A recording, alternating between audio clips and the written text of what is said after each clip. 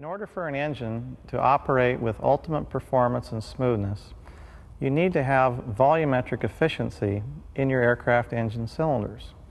Volumetric efficiency is the amount of air drawn in and retained until ignition occurs. In order to breathe air easily, it has to be timed into the cylinder event cycle of the Otto cycle of the engine for the proper time for the air charge to enter and exit the cylinder. Cylinders are airflow tested to determine their volumetric efficiency. They are checked at different valve lift positions to simulate real operating conditions.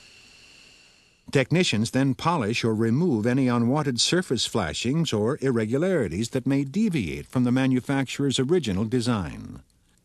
Victor Aviation also checks for uniformity of combustion chamber design by fluid testing cylinders to determine their theoretical compression ratios.